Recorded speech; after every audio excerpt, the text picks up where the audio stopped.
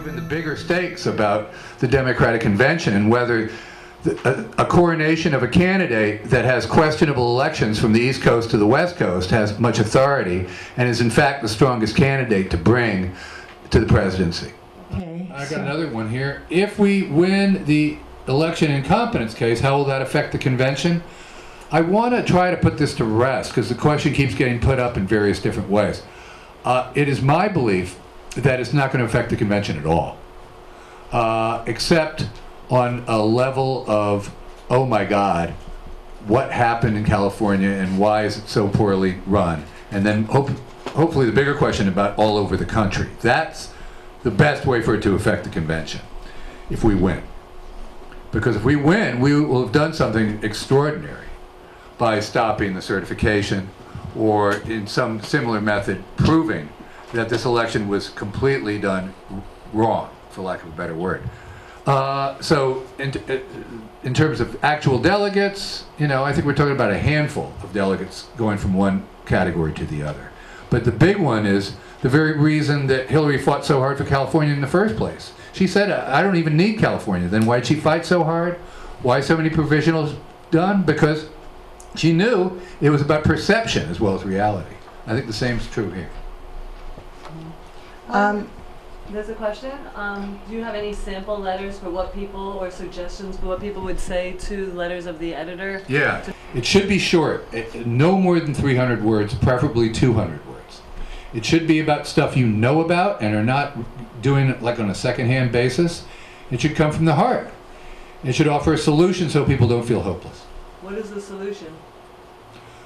The solution for me is to, one, transform the electoral process in this country, and two, in the short term, to support this lawsuit so that this investigation continues. I have another one with respect to the Ohio lawsuit. It says how many lawyers are working this case. In their case, it's Cliff Arnebeck and Bob Fitrakis, okay? And then it says, in the Ohio RICO lawsuit, can the defense file for a motion just to delay the case? Yes, it can fight it. It can create delays. And this is where our alternative media becomes really important. Thank you. I can't emphasize it enough, because if you have the defense filing to try to delay, for instance, to delay revealing exit poll data, to delay being able to get to ballots in 8 of these states, or actually 11 of these states that showed big differences between exit polls and vote totals.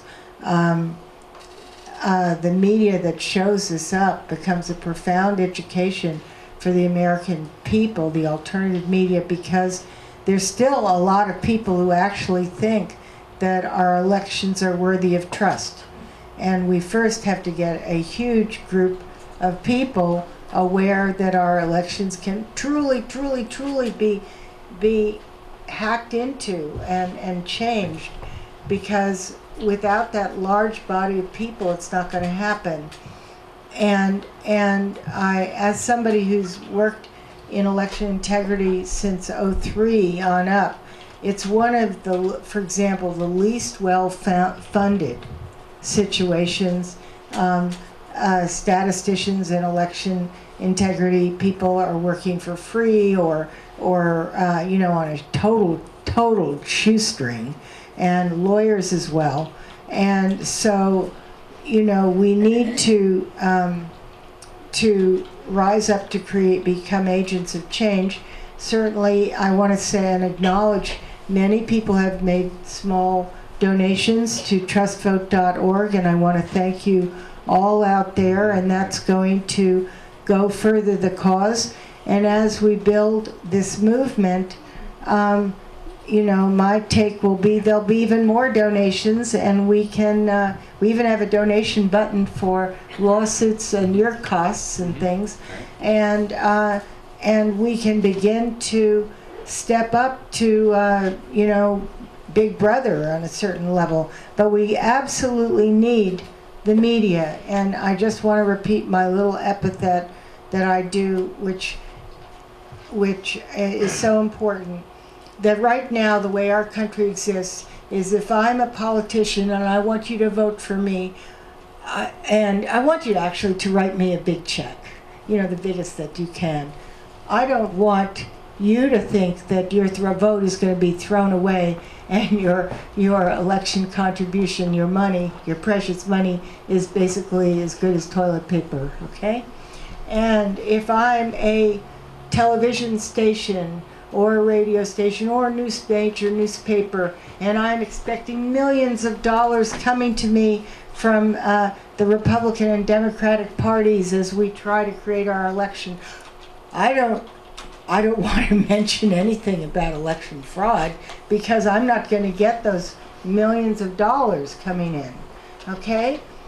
And if I am the exit poll company and I get handsomely rewarded by the media consortium of the AP and NBC, CBS, MSNBC, Fox News, etc., I don't, you know, I want to keep on my job. You know, every other year I want to get lots of money pouring in from the TV stations and the media consortium to me. So I edit my exit polls to fit the vote totals.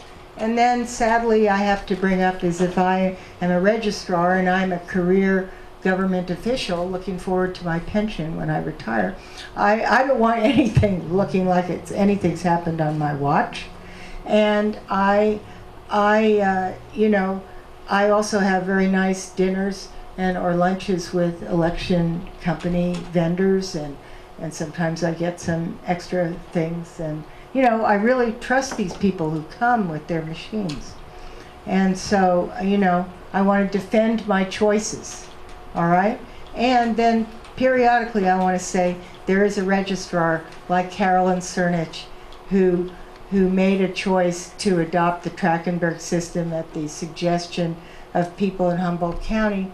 And I want you to know, for the 8 years she served as a registrar, she was voted the most popular government official in Humboldt County. Mm-hmm. And and people would stop her on the street and thank her so much for doing things. And voter participation went way up in Humboldt County because people had a chance to trust their election. And so my hope is to see this system begin to spread. This is TrustVote.org.